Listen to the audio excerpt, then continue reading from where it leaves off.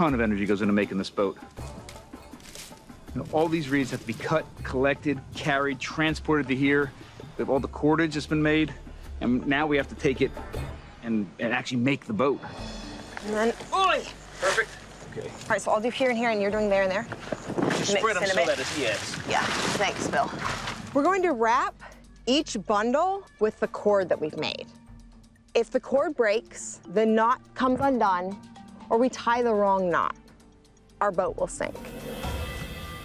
Here, let me just do this. We can slide these out maybe and go in the other way because all of them are just facing one way. You see that?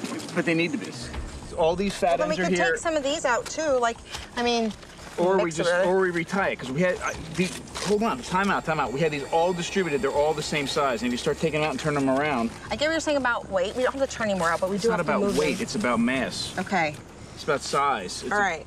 So this was. I can't tuck anything in here. Got it. So let's put it back. I think what I'm doing is fine. I think it'll work. I do.